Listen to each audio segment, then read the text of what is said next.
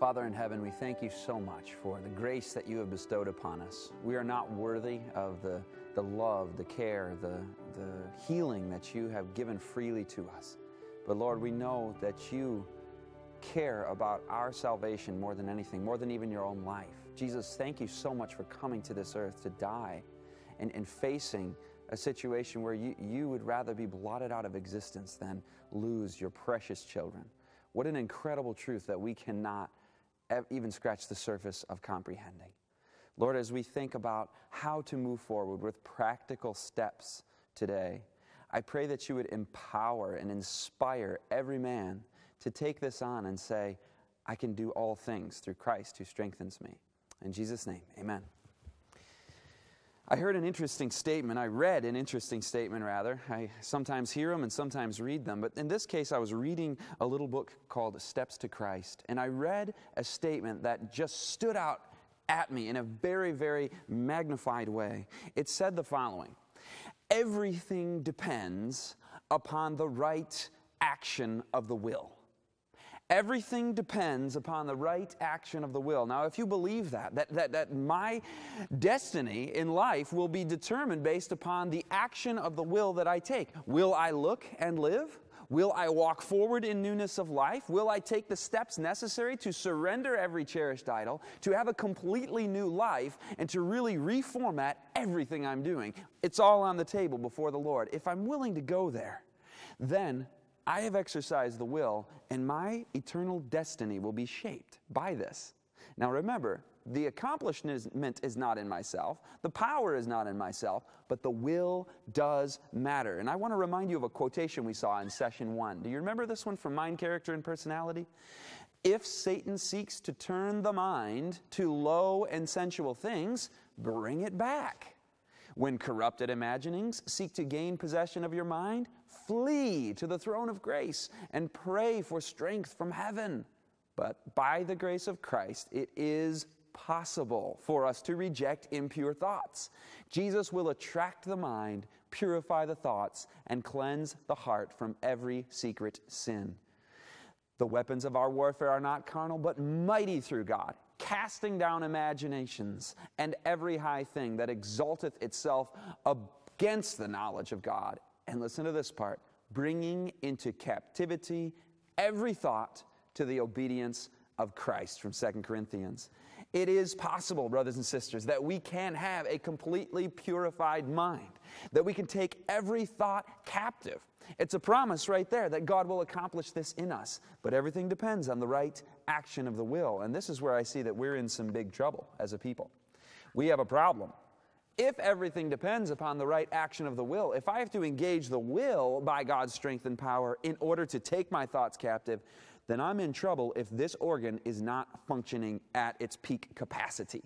And we are, frankly, in a situation where our prefrontal cortex is out for the count. You remember this from earlier. You've got the frontal lobe, the prefrontal cortex, and the limbic system. The limbic system is the gas pedal. It says, go for it. Go down that pathway of lust. The prefrontal cortex says, no. Slow down, hold on, you don't want to go there. That's not going to be healthy and reasonable and holy and uplifting to God and beneficial to yourself or anybody. The prefrontal cortex needs to be exercised in a healthy way. It needs to be functioning in a healthy way in order for us to exercise the will. And presently, we live in a highly limbic society. We live in a country, we live in an age where we are limbically inclined. The limbic system is on fire all the time. The prefrontal cortex has been damaged through diet, through lifestyle, through media choices. And here we now have to ask ourselves about serious lifestyle changes. I know that many, not all, but many men struggling with lust and pornography addiction and these things really could afford to take seriously some of these diet and lifestyle questions. That's going to be the first component of this session.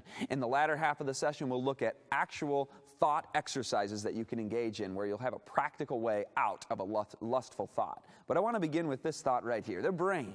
Is the brain going to be affected by our lifestyle? You can count on it. In fact, a healthy body means a healthy brain, because the brain is part of the body, right? Mind, Character, and Personality affirms this very concept. Listen to this. Whatever detracts from physical vigor weakens mental effort. Hence, every practice unfavorable to the health of the body should be resolutely shunned. We also read that the health of the mind is dependent upon the health of the body. Now, this is not just mind, character, and personality, but you also hear this from Dr. John Rady. He is a top neuroscientist who wrote The User's Guide to the Brain. And his quotation goes something like this: critics sometimes claim that a focus on ordinary measures like exercise and diet is too simplistic to affect unordinary behavior. Not so.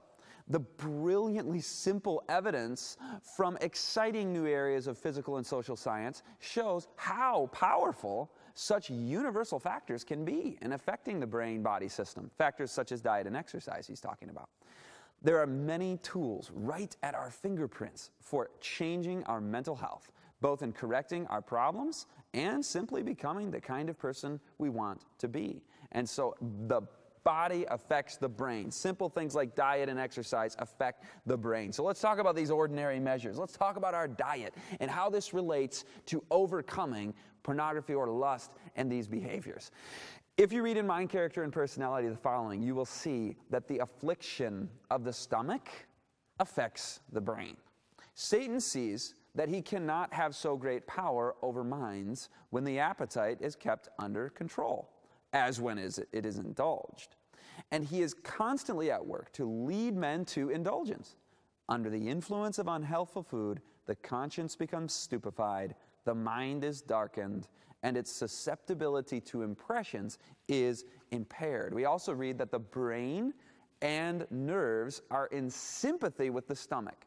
Erroneous eating and drinking results in erroneous thinking and acting. And one more. It cannot be too often repeated that whatever is taken into the stomach affects not only the body, but ultimately the mind as well. Gross and stimulating food fevers the blood, excites the nervous system, and too often dulls the moral perceptions so that reason and conscience are overborne by the sensual impulses.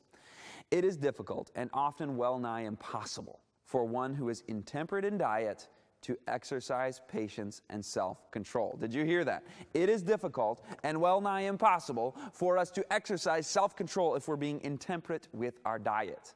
This is going to be a step that needs to be taken in overcoming the lust of the eyes and the flesh. We need to deal with appetite as well. Hey folks, if you're enjoying the program, open up another tab and head over to pt.2. You'll see all of our other seminars and topics there, from parenting seminars, breaking free from the social control of the power elite through the worldly media and schooling agendas, American history, the history of the Pilgrims, history of abortion, overcoming media addictions, bunch of practical topics. And those who believe in our message and want to support the work we are doing, please consider subscribing there. It's free for the asking for those who can't afford the $7 a month, but subscribe at pt.2 for all of our content.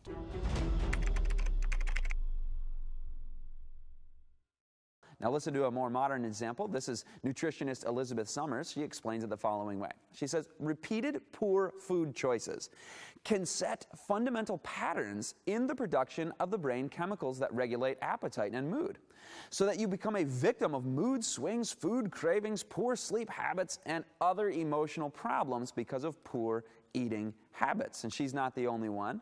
You also read again in Mind, Character, and Personality. In overeating or in partaking of improper articles of food, this indulgence strengthens the animal propensities and blunts the nobler sentiments of the mind. Overeating befogs the brain, we read.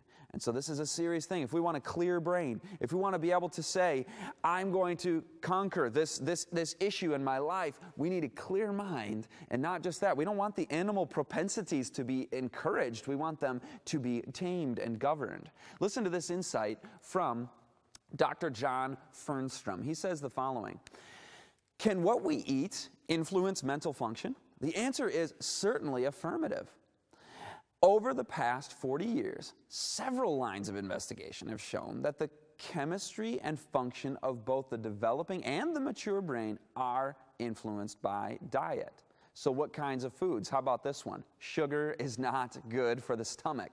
It causes fermentation, and this clouds the brain and brings peevishness into the disposition. We read also about sugar from Janice Keller Phelps, who was a physician who ran a drug detoxification clinic for 20 years. She worked with over 20,000 addicts, and she said the following: sugar addiction is the world's most widespread addiction, and probably one of the hardest to kick, because it is shared by so many addicted patients. I believe that is the basic addiction that precedes all others. So we read that eating this sugar is going to becloud the brain and lead to peevishness in the disposition. It's going to affect our mind.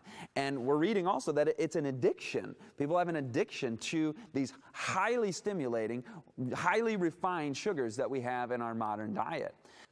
Listen to this insight from Bart Hobel, Princeton University psychologist. He says, highly palatable foods and highly potent sexual stimuli, the two things we're talking about right now, right? He says these are the only stimuli capable of acting the dopamine system in the brain with anywhere near the potency of addictive drugs. So when we're talking about our diet and we're talking about the sexual lust, we're dealing with something that is drug-like in nature. Sugar addiction has been documented in rats, and food addiction is an issue for many people. It probably deserves a whole nother series of discussions and research and seminar material to help people overcome this particular thing. In fact, we're working on a seminar right now called Counterfeit Food, exposing and escaping the food addiction trap and the lies that are being brought forth, like we talked about earlier, the Twinkie. It's a counterfeit food. And so this thing needs to be overcome. But don't wait till that seminar is available. Deal with this appetite of food while dealing with the lusts of the sexual nature. It's the same reward circuits involved in the brain. So we don't want to say I'm going to deal with one and not the other, because the other will then take over your life. We want to gain complete self-control and victory in all these areas in our lives. And by the way, your cravings for this unhealthy food, they're largely going to go away if you focus on good foods. Fill the stomach with amazingly healthful, ultra-nutritious food that we have available to us. Your sugar cravings will go away. Your need to have that highly stimulating, exciting, tasty food will go away. And don't think of this as deprivation. Don't think of it as, I don't get to eat this, I don't get to do that. Think of, this is what I do get to do. Focus on that, and this is expanding the food repertoire of what you get to enjoy. Start off with a really healthy breakfast. That'll get the day started, but unfortunately many start with coffee. We read that coffee is a hurtful indulgence. It temporarily excites the mind, but the after effect is exhaustion, prostration, paralysis of the mental, moral, and physical powers. The mind becomes enervated, and unless through determined effort the habit is overcome, the activity of the brain is permanently lessened. So did you hear that? Brain activity is going to be lessened by caffeine intake, by drinking coffee. It's enervated, but it's not true food. It's another counterfeit energy, right? Caffeine has been dubbed the counterfeit, or the bad habit glue, because it reinforces other bad habits. If you're trying to overcome lust, you don't want to be drinking coffee. You want to quit that immediately, right? But upwards of 90%, they tell us, of Americans, upwards of 90% are taking this drug every day.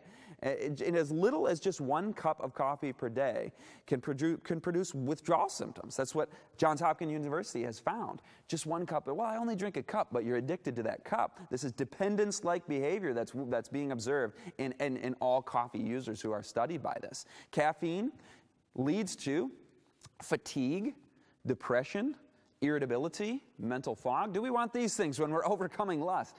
Loss of quality sleep, dehydration, which again reduces mental abilities. It increases stress sensitivity, increases anxiety.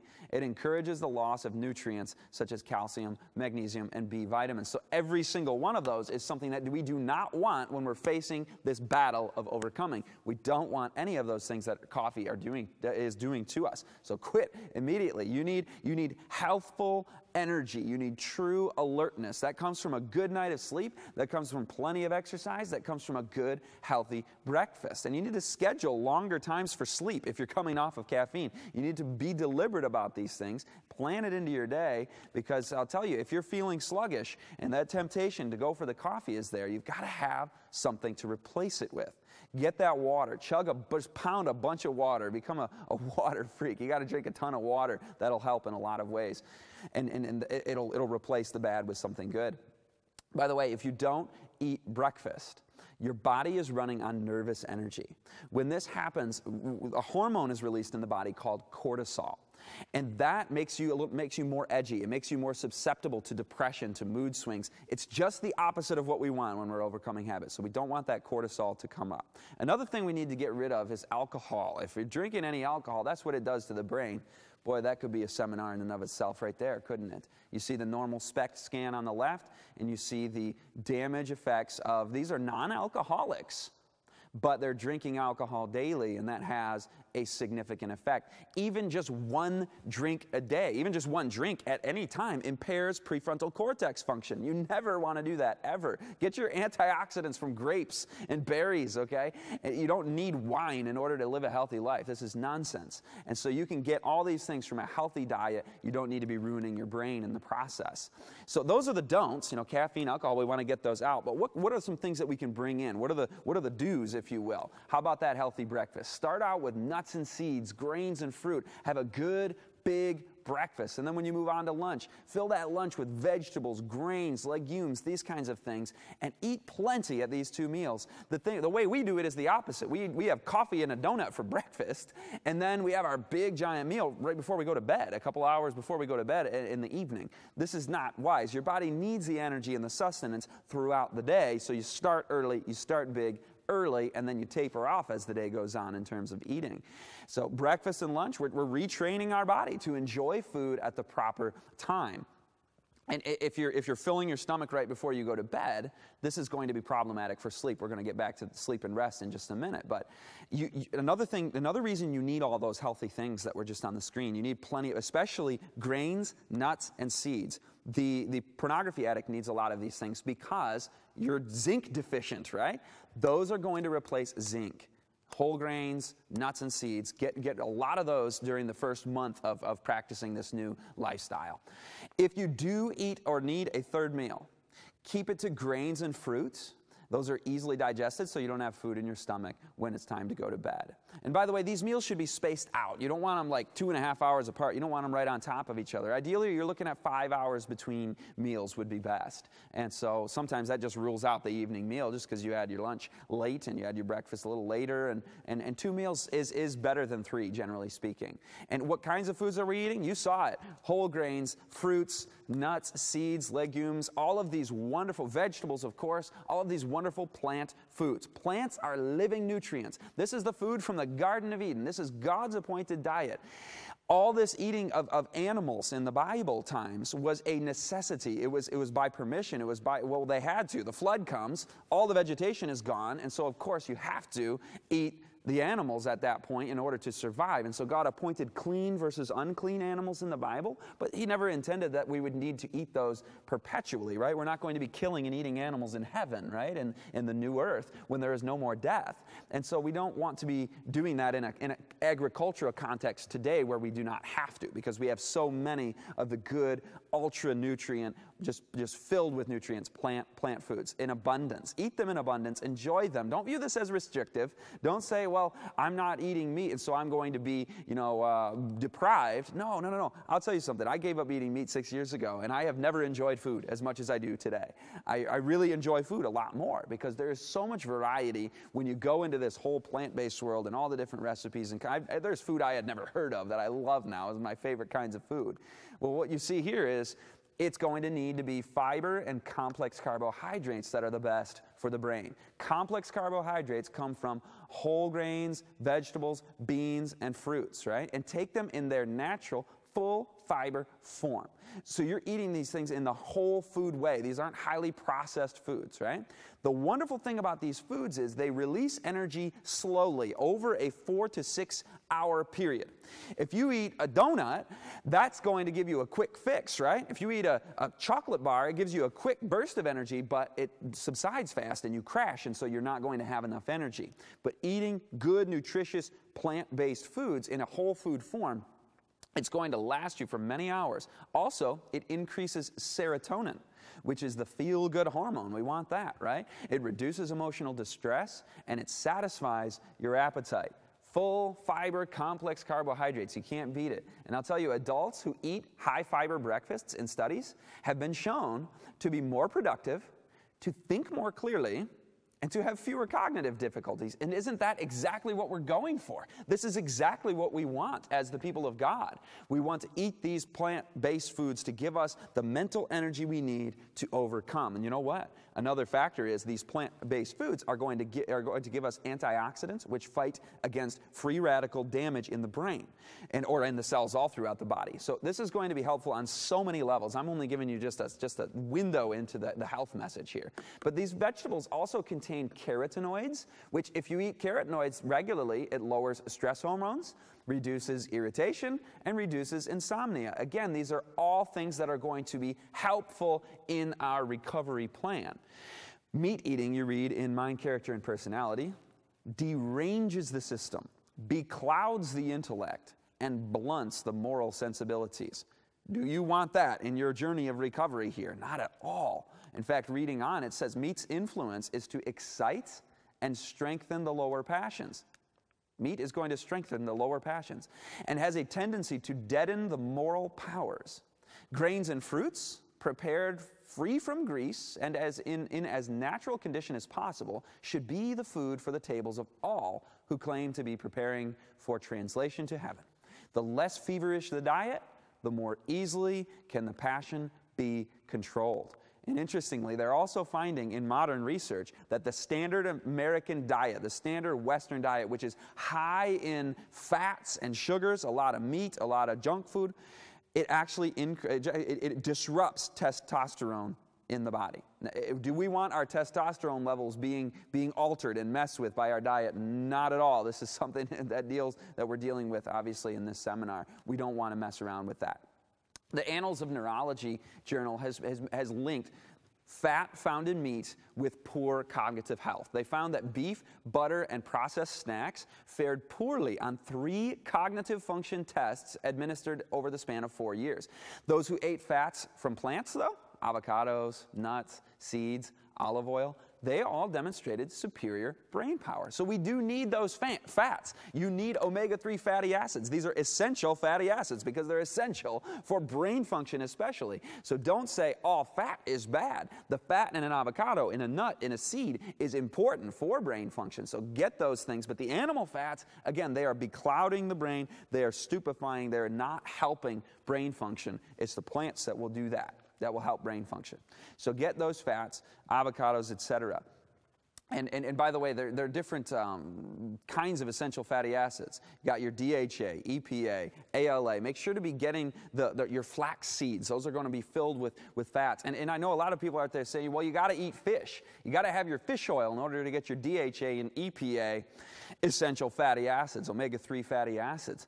It's totally not necessary. If you're concerned that you're not getting sufficient DHA and EPA through your fatty acids that you're taking in, by the way, the body converts the plant ones into the DHA and EPA. But some people are, I want to take it in my mouth instead of letting my body convert it. Okay, they've got a great supplement out there based upon the algae from the plants that the fish are eating, right? So you're getting your DHA and EPA right from its plant source instead of going to the mercury in the fish to get that. And I'm going to make you a promise right now. I know some of this may strike you as pretty radical. Really? I'm going to be eating plants? Really? I got to give up my coffee and never drink a drink of alcohol? If some of this is striking you as I'm skeptical about this, I'm not sure I want to do this, I'm going to make you a promise, okay? Try this for 90 days. If you don't find that you feel better, if you feel worse, 90 days later, you may feel worse right away because you're detoxifying, but after 90 days, if you still feel worse, I will buy you a Big Mac, okay, and a milkshake. I'm kidding, actually. Don't come to me with that. But honestly, I would make that promise if I could in good conscience, but because I'm so certain that this lifestyle will make you feel better. I can promise you that. The reason the youth have so little strength of brain and muscle is because they do so little in the line of useful labor. So it's more than just diet. What else are we talking about here? Look, this is what happened with Sodom. Behold, this was the iniquity of thy sister Sodom, sexual sin, right? How did sexual sin occur? Pride, fullness of bread, and abundance of idleness. was in her and in her daughters. Neither did she strengthen the hand of the poor and needy. And they were haughty and committed abomination before me. Therefore I took them away as I saw good. So why did God have to destroy Sodom and Gomorrah? Sodom had engaged in all of this terrible sexual sin. It was, one of the reasons was idleness, right? Idleness. And we've got to ask ourselves, what are we doing with our bodies throughout the day? Not just what are we putting in them, but what are our bodies doing? Because remember, a healthy body is going to be a healthy brain, is going to be strength to overcome. Are we getting enough exercise? Listen to this. The whole system needs the invigorating influence of exercise in the open air. A few hours of manual labor each day would tend to renew the bodily vigor and rest and relax the mind. Isn't that interesting? The mind needs relaxation by hard work of the body. And so this reinvigorates the mind, and it gives us a stronger mind if we are doing something outside and exercising our body. Also, part of this is you're going to be breathing better, and you're going to be having better oxygen from the outdoors, right? Remember that earlier that we studied about the importance of taking a deep breath. Oxygen to the brain. You know, you can't get any better than exercising outside in nature for getting that good oxygen. It literally will change brain structure if you're sedentary. You will literally have negative effects if you're sedentary. But exercise will make you feel better, not only emotionally, but physically. And when you feel better, you think better, and then you'll be able to say, I can have control over these thoughts. Everything depends on the right action of the will. We want that will as strong as possible. Now, here are the benefits of exercise. Improves mood, lowers stress, lowers depression, lowers anxious feelings, increases brain power, increases energy levels, improves sleep. And a single exercise reduces tension, depression, anger, and confusion. Just going for one exercise has all that effect. A 10-minute walk yields 1 hour of increased energy and reduced tension. Interesting. Exercise is used in the treatment of fatigue. Moderate intensity exercise is better than high intensity exercise in order to reduce anxious thoughts. Regular exercisers have fewer stress hormone releases when stress does occur. Exercisers are less lonely, shy, and hopeless. Exercise increases a sense of self-worth. Exercise increases cerebral blood flow, that's the cerebral cortex in the brain, increases the ability of neurotransmitters, and affects brain structure. That is huge. Exercise improves executive control functions of the brain, the prefrontal cortex. You don't get any more important than that with this victory march. Exercise activates chemical changes in the brain that allow for greater learning and memory. Now you might ask at this point, well, what's the best form of exercise? You know, I heard moderate is better than, intense exercise for those certain neurological things. Frankly, really, it doesn't matter that much. The best form of exercise is the one that you will actually do, okay? And I mean daily. And so whatever it is that you enjoy, whatever it is that you find tolerable, whatever it is that you will actually pull off, do it. It doesn't need to be some sport. It doesn't need to be intensely strenuous, even just an hour walk in the morning. Just do it daily. Make sure you're doing it every single day. That's the key here with exercise. Don't go a week without exercising. It's going to take its toll and make it harder. Now, when we're talking about exercise, we're not only talking about the diet, changing the life, getting outdoors, but also our rest, our sleep, our balance in life. We need downtime. We need that time for reflection, meditation, relaxing, and not just being so high stress, so high intensity, always on the go.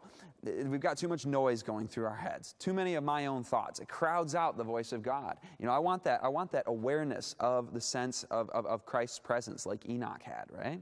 So what better thing than spending time in nature for this? Go outside, get outdoors and by yourself with God. Spending time in nature is one of the best ways to make sure that you have the balance that you need, but also a good night's sleep. You've got to be getting that 7 to 8 hours of sleep per night for adults. During the teen years, it's higher than that, more like 9 especially when you're heading toward age 20. Age 18, 19, you need over 9.5 hours. So guess what? Guess when in your day new knowledge is absorbed by the brain? It's while you're sleeping in the deep stages of sleep. And so the new habits, the new routines, the new knowledge, the new Bible scripture memory, all of this that you're doing, the new life, the new you, is going to be assimilated into your very neurological fiber during sleep. So you need to have that good sleep. in order to have the new you really take hold. Sleep time is not wasted time. It relieves stress hormones, and it makes it so that the next day your blood sugar is controlled better. Tons and tons and tons of benefits. You could have a whole seminar just on the importance of sleep. And so just get your sleep. We know it's important. There's no debating and disputing that one. So we need a practical game plan. We've changed some lifestyle patterns. Psalm 39 verse 1 says, I said, I will guard my ways lest I sin. What kind of practical things can we do going forward? Mind, Character, and Personality recommends, do not see how close you can walk upon the brink of a precipice and be safe. Avoid the first approach to danger. The soul's interests cannot be trifled with.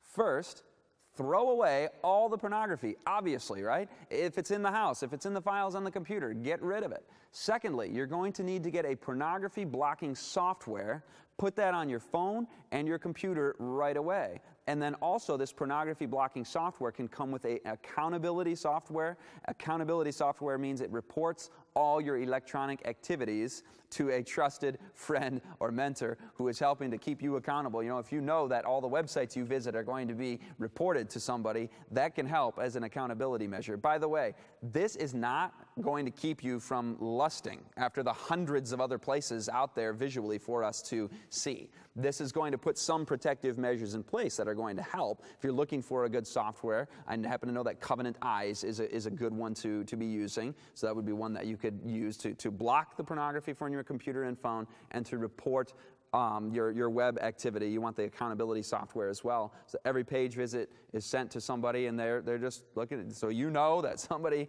is watching and helping you out there. And this is important. This is an important step, not because it's a cure-all. It's not going to cure my heart, right? I mean, but this is one protective measure that it'll be important for your wife, if you're married, to see.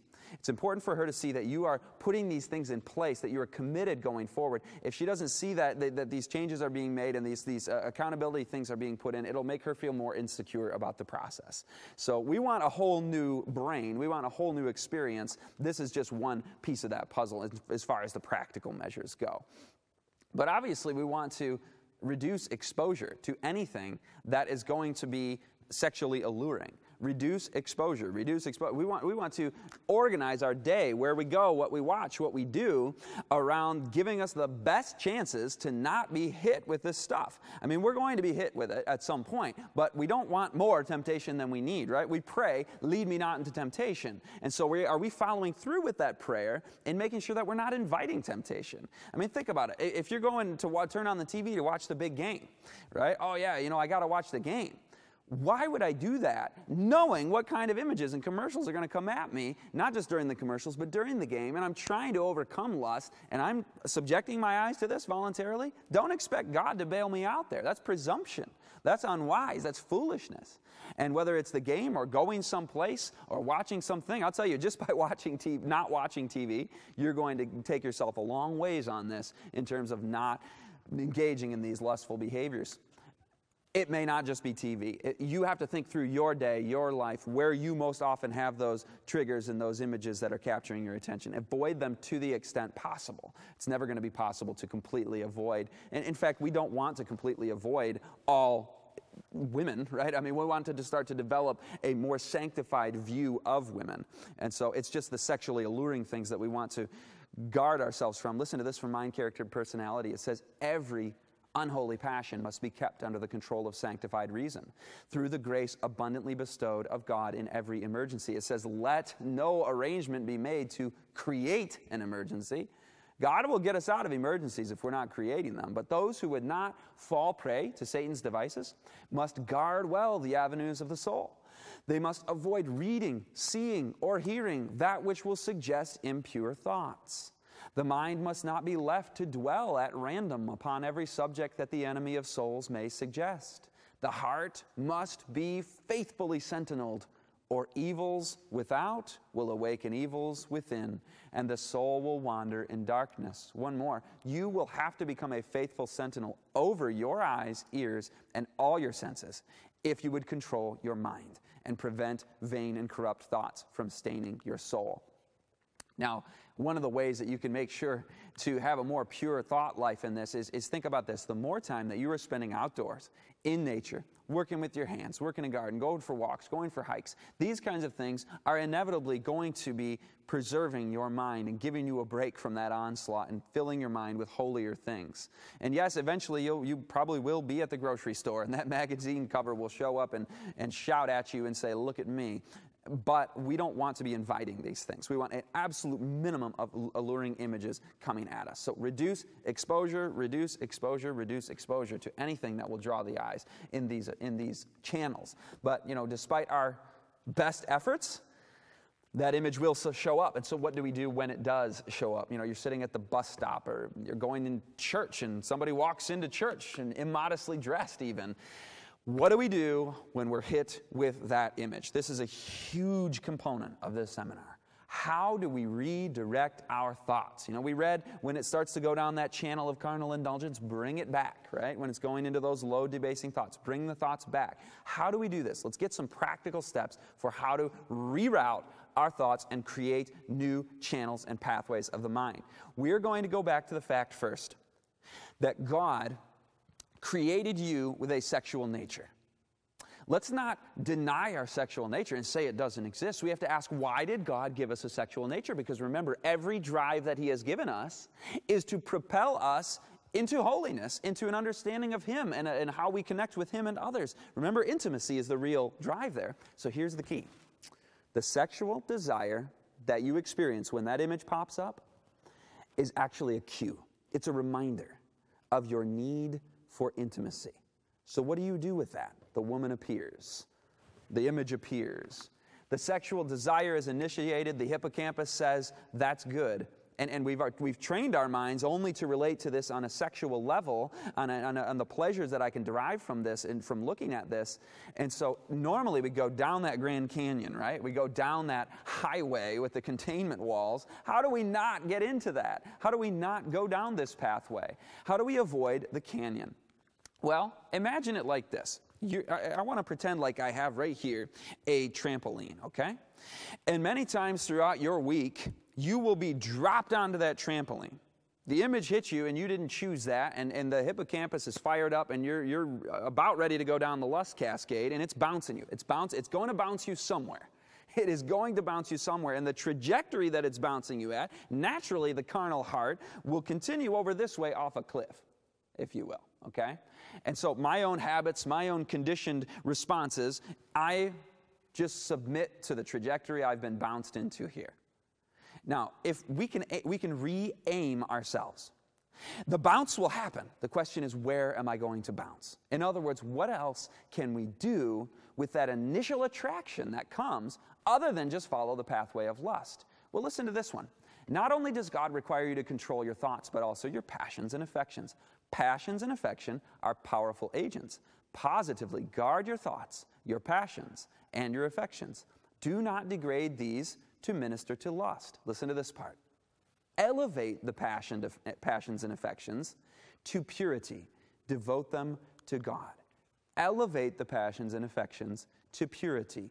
Devote them to God. So the passion and affection is going to take place. That initial bounce is going to take place. Can I elevate the thought into something else? Can I redirect it into something pure, into something holy?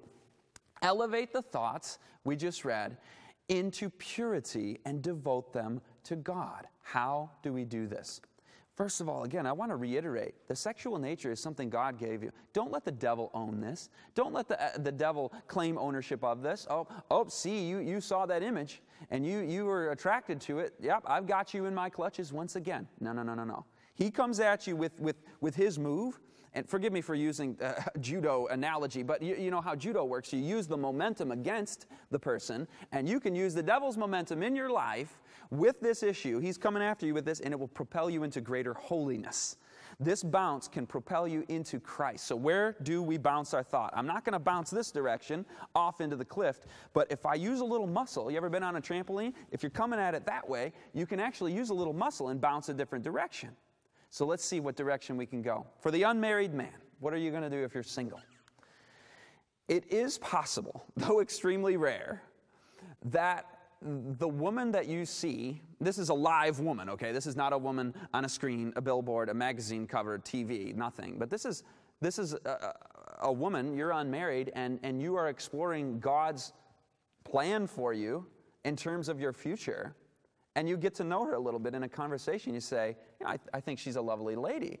This could be your possible future wife. Now, I know this is like a 1 in a million of all the possible attractive women you're going to see, so this is not that helpful in terms of the bouncing discussion here. But to get this out of the way, every man who's married did have an initial attraction to his wife at some point, and so that's okay. So there will be one bounce in your life, probably one, that will propel you into I want to get to know her a little bit more. I want to get to know her at a spiritual level, and her character. I want to learn more about her and see, is this somebody that I would want to court? Is this a young lady that I would want to marry? And now, of course, this is only if you're unmarried. If you're married already, you don't do this bounce ever again, right? But that is a possibility.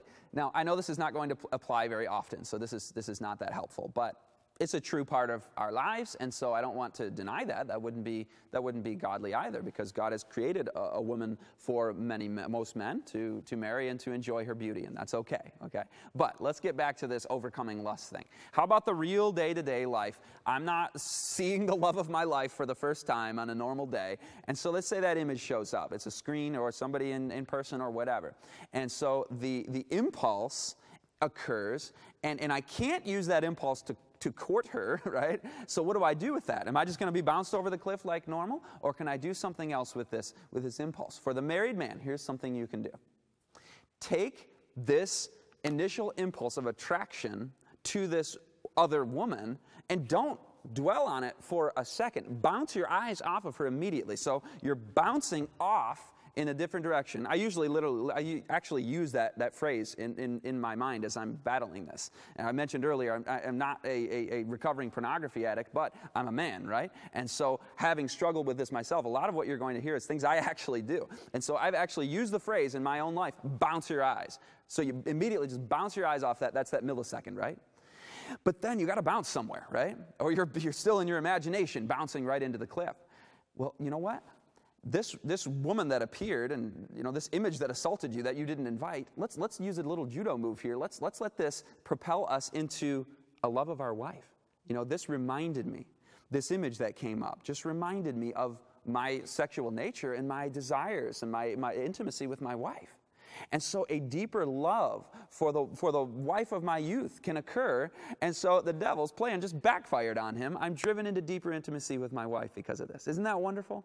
And that's a bounce that you can do. And of course, it does take some muscle because I'm used to just going off the cliff, right?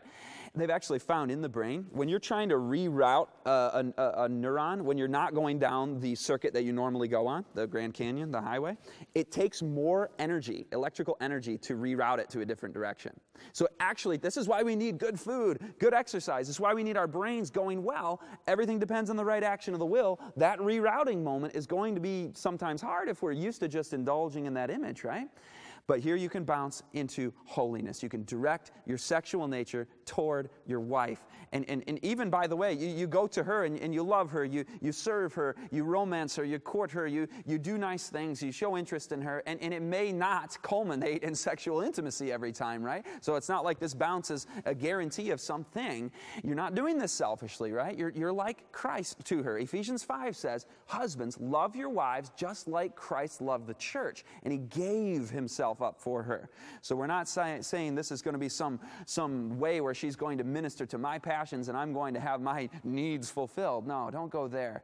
Love the wife of your youth with the love of Christ.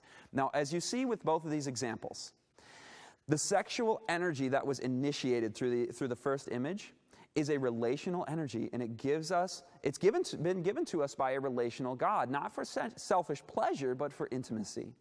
And it only should be used for its intended purposes. It becomes a deadly counterfeit if we're using it for anything else. It's like gasoline. You can pour it you can use it to power an engine, or if you can pour it on a fire and it'll kill you, right? So we don't want to use our sexual energy in any way that is going to backfire and cause us to go off that cliff or burn us to death. The Bible says that it's like heaping coals, burning coals on your lap, is a man who's engaged in this sort of behavior. But we were propelled into, one time, courting our wife or going back to the wife of our youth. Okay, so that was the advice for singles, that it'll only happen once. Now, if you're not married, though, where do I bounce? You're going, or, I'm not going to court this lady on the screen, obviously, so where do I bounce? What do I do with that initial sexual impulse? Well, remember, for singles and for marrieds alike, by the way, this image of the woman that you're not going to court and is not your wife, you need to bounce somewhere with it, and so what do? Well, remember this. The Holy Spirit is given to you as an agency for redirecting your thoughts. You can't redirect your thought on your own. Don't view spiritual victory as some sort of ethereal thing in the sky. This is victory in the brain. It takes that energy to redirect the thought. And so where can I redirect the thought to? The third one here. Not only proper courtship, not only remembering your first love, but how about remembering your first love, meaning Jesus Christ? God gave us a sexual nature not only to drive us into intimacy with our wives, but to remind us of the greater unity of Christ and His church. Remember, marriage is just a shadow. If you're thinking, well, come on, I'm single, this is not going to be as easy for me. No. Married men can do this too. The greater intimacy is our intimacy with God, not the marriage. The marriage is a shadow of the reality. The reality is found in Christ and His relationship with us. So bounce in the direction of, Lord, thank you for reminding me of the analogy of marriage and sexual intimacy, which teaches me about you. And then you're not thinking about sex anymore. You're not thinking about this attractive woman anymore. You're thinking about theologically deep things that angels have desired to look into. The mind dwelling on heavenly things is not in the low, debasing area anymore. You've engaged that prefrontal cortex. The hippocampus hasn't sent that thing to the occipital lobe to dwell upon and ruminate and think about and imagine, which then activates the amygdala, and then this tension and this anxiety demanding more pleasure and acting out. None of that. The lust cascade doesn't happen because you've bounced in a different direction. You said, Lord, I want to bounce heavenward with this one. Bounce my eyes off of that image and fill my mind with the truth of what this sexual nature was given to me for. And then it backfires on the devil. Isn't this the most beautiful thing? We can use the sexual nature that God has given to us, that initial attraction, for a greater and deeper holiness. And then we're not living and wallowing in this just nasty animalistic feelings all the time of low, debasing, pleasure-seeking thoughts. Now remember, this is a battle. The devil will come at you, resent every advancement of the enemy as an assault, a violent attack. He comes only to steal and kill and destroy. He was a murderer from the beginning, so temptation will happen. He's going to come after you. But when the conscious mind isn't making decisions and exerting the will, guess what is? The subconscious mind is going to rule. So vigilance is key. You have got to stay engaged in the battle all the time. But here's the thing, you don't have to fight him. You shall not need to fight in this battle. Stand ye still, O Judah and Jerusalem. See the salvation of the Lord with you. You don't have to do the work and the fighting. You exercise the will to bounce, and yes, it does take some mental energy. Where do you get that energy from, by the way? From God. So you're in prayer this whole time. You're always looking to God, and you're saying literally, this is a battle, and I'm going to say no to this advancement of the enemy. Recognize it as what it is. He's offering you the apples of Sodom. He's offering you a pleasurable moment, just a second and a half pleasurable moment, in exchange for your soul at that moment, in exchange for your connection with Christ. No way. This is a no-brainer. You tell him no. In fact, I actually do that. When an image pops up, I actually say no thank you. I don't know why I feel the need to be polite about it, but no thank you. Just no thank you. And immediately bounce the eyes. You're in prayer. Your thoughts are on heavenly things or the wife of your youth. And these things will replace those old habit patterns. That is the path to actually rerouting. You have to reroute it into something else. I'll tell you something that helps me. When I am thinking of heavenly things, I transport in my own imagination into the heavenly New Jerusalem. You know, you got the lion and the lamb lying down together. You see Jesus Christ in person, and I see myself there. And this is not some sort of like New Age, visualization. It's just a thought. It's like, wow, I will be in heaven because I'm staying pure by Christ's strength. I'm going to be there, and I see my wife there, and I see my kids there. And that woman, the woman who the devil held out, she's a soul too. She's a human being too. She's there with my family. Imagine the person who the devil used as a tempter, who was supposed to be the one that was to drag you down into hell along with her. No, no, no, no. Care about her soul. If I am thinking about others and their well-being, I can't be thinking about pleasure and selfishness, can I? These two don't occupy the same territory. True well-being for her is we're there together, my wife and I, in embracing. And here this dressed in white raiment, all the women that God has created who are image bearers of her. Don't you want to have a sanctified view of women? I don't want to just never look at a woman. Now, I don't want to look at a woman with lust in my eyes, and an attractive woman that is a danger to behold. You don't want to be engaging, and use this as an excuse to enjoy that beauty if you're struggling with this. But as God leads you, use the wisdom to find your own strategies and techniques. And I can tell you the Lord has given me tremendous victory in this area. And as I use these techniques, I actually, no thank you, bounce the eyes, using the thoughts of heaven and praying for that woman's conversion. She may not know about present truth. She may not know about Jesus Christ. So I'm praying to God for that person's conversion. That's another thing as you're thinking these spiritual things. Now, these temptations do come, but I want to make you a promise. When you take that deep breath, because you need that oxygen to the prefrontal cortex, when you have that moment of prayer, when you engage the will to bounce in a different direction, and you say no thank you, and you have heavenly thoughts, this temptation will pass. Okay? It will pass in moments. If you need to get out of the place where you are, the computer, wherever that's tempting you, leave the phone behind. Go for a 10-minute walk. You will get on with your day and your life with total happiness, and you will not be depriving yourself of anything. You will find that the tempting moments will pass. So many people give in to temptation nearly every time that they just don't know about the peace that can come. You have greater joy, way greater joy when you say no to it. So if you need to get outside and exercise or call a friend or just do something else to replace what it is that you're doing, because you don't want to just think about the battle all the time. You follow what I mean by that? If it's just like, okay, this is what I'm doing in the battle, and now I'm just thinking, and you know what, the temptation is still there. I just want to get out of the situation. The whole experience that I talked about with bouncing and all of these things, this is a few seconds. And then you're on to other things, and you're filling the mind with other things. You don't want to just be, okay, I'm going to engage in this battle for the next hour, and I'm not going to be tempted. No, if you're thinking about not being tempted, you're thinking about being tempted, aren't you, as we've talked about earlier. But you say in your mind, I know what the lie is here. The lie is that this will bring me pleasure. And I actually know, and I know the fact, the truth, this will bring pain. This will not bring pleasure. I want more peace and joy with Jesus Christ. That truth, the truth will set you free, right? So you look away immediately. And here's the good news. With each decision to reroute, I'm not going to bounce off of the cliff again. I'm not going to go down that Grand Canyon. With each decision to reroute, you have now changed your brain for the better. Just one momentary victory. I praise the Lord. I didn't dwell on it for more than that millisecond. I didn't let the lust cascade happen, and the Lord gave me victory in that moment. That has changed your brain. Your brain is never the same. Every sentence you say, every thought you have, every meal you eat, the brain is always changing, and these decisions are crucial. And don't think it's always going to be this hard, because the more you follow that pathway, you've gotten that machete out, and you will have a whole new pathway, a whole new superhighway of purity that you can't help but go down, right? You will have a whole new roadmap network and a completely different neurological experience. Now, one other practical measure, by the way, as we're just wrapping up with some practicals.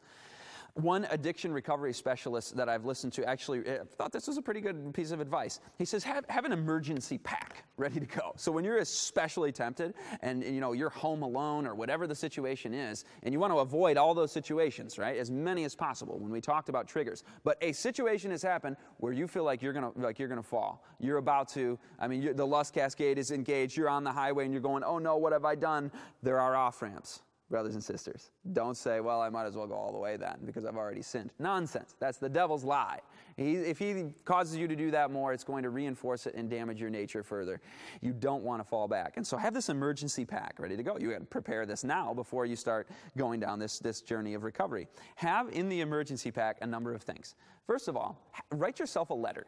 about yourself, about your aims in life, and your identity in Christ. Here's who I am. This is the new creation. This is what I'm about. All of these things. Then have some pictures of your family, the people that would be affected by your decision. And then have a list of consequences of what it would do to you and to others if you decide to view the pornography or engage in the behavior or whatever. Fourth, have a list that you return to from time to time of victory milestones. Update that occasionally and say, this is how I've come this far by God's grace. You may have heard of how Alcoholics Anonymous does it with the coin, right? You've been sober for this long and you get a coin. You know, have these tokens of victory. It doesn't have to be a literal coin, but whatever. And have that and say, I've gone this far and I'm going to throw this all away. No way. And you see the pictures of the family. And these are just some practical ways to just fire you back up to say, by God's grace, I'm going to do this. I'm going to look and live. And then when you have a lapse in judgment, by the way, and you dwell on that image for more than just the millisecond. You know, you started your day with Christ, yes. You did all these things, but then you've lost that connection with Him somewhere in the day. You neglected prayer. And when you have that lapse in judgment and you slip up, don't wallow in self-blame and condemnation and shame. You know what God says? Listen to this from the Living the Life of Enoch. It says, remember this. If you have made mistakes, you certainly gain a victory if you see these mistakes and regard them as beacons of warning. Thus you turn defeat into victory, disappointing the enemy and honoring your Redeemer. So don't see the mistakes as failures. See them as learning experience of what doesn't work, right? Maybe you were on the computer late at night. Well, that was foolish of me. Why did I should have known that when I did my trigger journaling. Should have never done that. I should have my electronics all off for the last hour before bed. Disrupts melatonin production in the brain when you're viewing a lot of bright lights and screens before bed. I'll sleep better and I won't have this temptation. All of that's off within an hour. I spend some time with the Lord before I go to bed. Or whatever the situation is. You find that you slipped. The Bible says that a righteous man falls, but he gets up 7 times. A righteous man may fall, but he gets up. He may fall 7 times, but he gets back up. And that's what God calls us to do, to get back up. Now the last step. And this closing promise. Test this claim in your life. He who steadfastly adheres to the principles of truth has the assurance that his weakest points of character may become his strongest points of character. I'll tell you something. Personally in my life, I take the last step and I claim that promise. The last step is I have a new purpose, a completely new identity in Christ. We read about Enoch and Elijah and how they had an objective in their life. Find God's calling for you. Find that passion. And then God's promise will be revealed as you follow all these things and more things that God reveals to you. He will tell you that your weakest points of character will become your strongest. I've mentioned not a recovering pornography addict, but being a male and a man in this culture. This is an area with every man's story. A lot of that was my story too. And we struggle with the lust of the eyes. We struggle with the lust of the flesh and how we view women. This was my weakest area years ago. The weakest area of character. Man, you would have put a beautiful image in front of me and I would have beheld that and been a captive to that every time. But I can tell you today that this is no longer the weakest area. And I can say with a moderate level of confidence, I haven't analyzed every point and said and measured them all, so I don't want to be on record before God with that. But I believe God has given me victory in this life to the point where it is approaching the strongest area, where I'm detested, I disgust it. I resent that assault of Satan. It comes at me. No. And we can get there, brothers and sisters. This is not something I've accomplished. I'm nothing special just because I speak up in front and have a video. I'm a regular person just like anybody. And God can do that in the weakest of us, the weakest of the weak, because in our weakness, His strength is made perfect. It's going to glorify Him so much when the men in the church finally stand up and they say, we've had enough of this thing.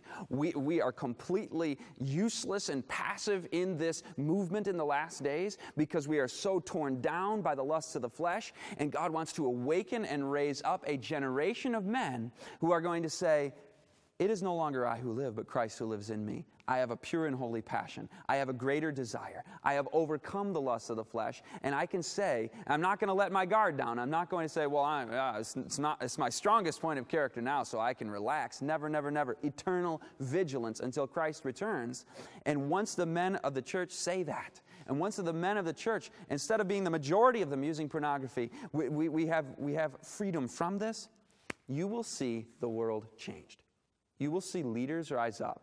You will see movements occur. You will see preaching and evangelism and blessing of humanity like you have never seen. God wants to free us for something, free us toward something. And I pray for everybody here. I want to offer a prayer for everybody here and for everybody viewing this material, that the Lord would do this work in your life personally starting today. And yes, it takes decisions. We've gone through a lot of material. How are we going to go forward? Make those decisions today. Don't delay. Don't say, well, I'll do some of that. No, we've got to have a radical new life. If you need to view the material again, view it again. And say, Lord, what are you calling me to do? Not what does Scott suggest. It's what the Lord says. If I told you to do something that he tells you not to, don't let me be a stumbling block. These are some things that have worked for me, some things that the experts are bringing out in addiction recovery, things from Bible and Spirit of Prophecy. And so here you stand with a decision. How do I go forward? Will I remain in guilt and shame, or will I accept the love of God and the power of God in my life to overcome every besetting sin? Let us throw off the sin that so easily entangles. And let us run with perseverance the race marked out for us, fixing our eyes on Jesus, the author and finisher of our faith. Let's pray. Father in heaven, we thank you so much that you have given us the victory through our Lord Jesus Christ. We know that we have no merit in ourselves. Even many of us who are not pornography addicts, we have righteousness that amounts to filthy rags. We all come before you humbly, saying, Father, forgive us for our sins, which are many. I confess my sin and the sin of my people before you, Father. We need your righteousness. We need a renewal of the mind. We need a radical and drastic new start. And we pray for that now. I pray for power, for courage to move forward, for wisdom, tact, and discernment in decisions on these sensitive issues. Father, I pray that you would be the final word on all of these things for each man and woman viewing this material. And Lord, I just ask a special blessing on each soul, that your Spirit would guard them about, that your angels would encamp about them, that fear and love you. And Lord, that they might come out the victors, and we might see each other in heaven, clothed in white raiment, having overcome by the blood of the Lamb. In Jesus' name, amen.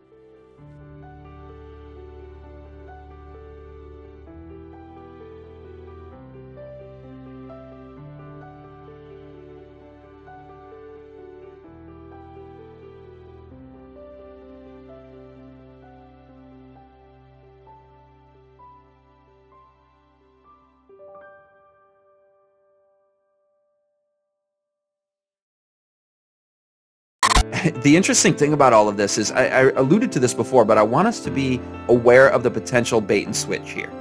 You have the World Economic Forum saying, we know there are disruptions in food and energy coming, and the policies continue. You're going to eat bugs.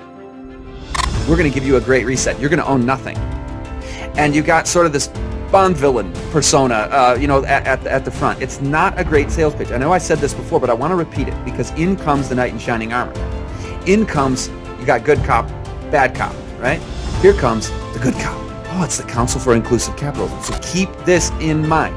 Vatican agencies of influence behind the foil, the bait and switch here. And where that takes us next is Revelation 13, no buy, no sell. Top economists, we're about to abandon traditional system of money and replace it with digital blockchain. There you have it. We're going digital. You've heard me on Second Beast Rising and COVID Dystopia again and again and again and again talk about not just economic collapse to understand deprivation and dependency and thus control, but also the ushering in of the cashless society and the resetting of the currencies. They're announcing it from the... Good afternoon, everybody, and welcome to the section on resetting digital currencies. The World Government Summit. Same group of people. We're going to have the traditional system of money replaced. Do you know how much easier it's going to be to enforce no buy, no sell when all financial transactions are digital. Central bank digital currencies are coming. What will the consequences be? Then you've got the Fed explores possibility of issuing digital currency. Canada says it will freeze the bank accounts of Freedom Convoy truckers who continue their anti-vaccine mandate blockades. They shut down the bank accounts of those protesters. World Economic Forum pushes for restricting certain types of actors and transactions. Well, that's pretty broad from using decentralized finance. So once they get this financial system in, they just let your unpopular protesters, they don't like you, certain types of actors, whoever the demonized group of the day is, and we know in prophecy where that goes. Now, they wouldn't have to do this if there was no cash. They were running the banks in China, and China had to deploy tanks to protect banks from angry citizens seeking to withdraw their cash. So people are looking at that going, why are we still in this analog, populist, independence-driven, noble self-reliance model of personal finance where you can have your money? I'm imagining what the thoughts of globalist elite controllers who are Revelation 13 fulfillers must be thinking. We have to bring out tanks to keep people from, let's just get rid of the cash already. This will be sold and propagandized, but at the end of the day, it'll be, are you in or are you out? Are you going to be, bartering and almost Amish, or do you want to take part in society? There's going to be that bifurcation, not only with our digital and biological identities that are fused in the fourth industrial revolution, in the AI revolution where we are upgrading humans, human 2.0, and you've got those who are left behind who are insistent and resistant to this system and insisting on their own humanity and staying human. And so there's going to be that caste system, as Harari called it, but also financially. I mean, that's going to be the biggest incentive to push people into the New World Order, the Great Reset, the whole conglomeration. Jesus invites us, lift up your heads, for your redemption draweth nigh.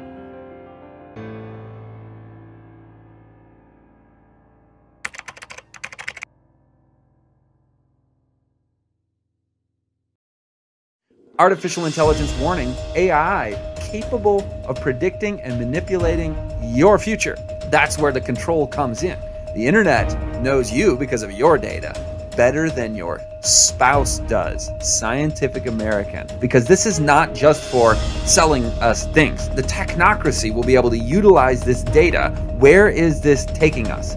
You'll see how new faiths are actually emerging, new religions are emerging, secularism is fading, papacy and AI and literally new worldviews and religious viewpoints surrounding the rise of artificial intelligence are coming. We'll get into that and the literal worship of artificial intelligence, spiritual machines. What does former Google executive Ray Kurzweil mean when he talks about spiritual machines? We're going to understand the nature of free will and the great controversy and how artificial intelligence and algorithmic manipulation based upon data collection and surveillance will alter the course of human decision making. Humans are now hackable animals.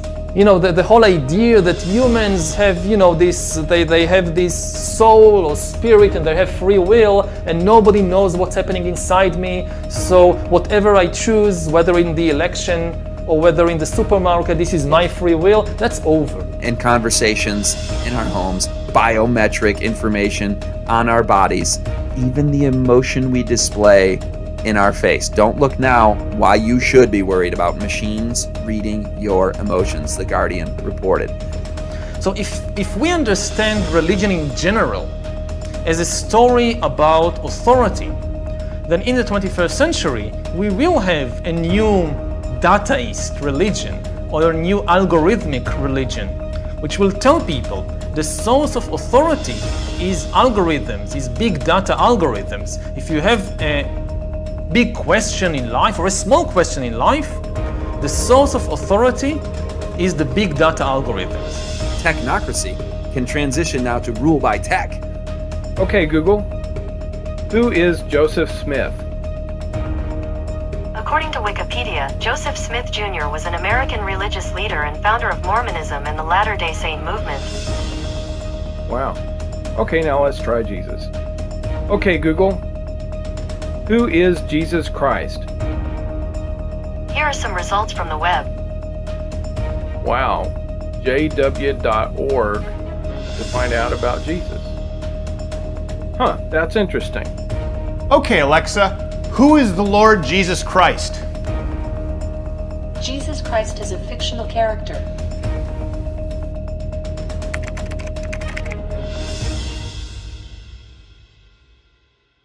With regard to food shortage, it's going to be real.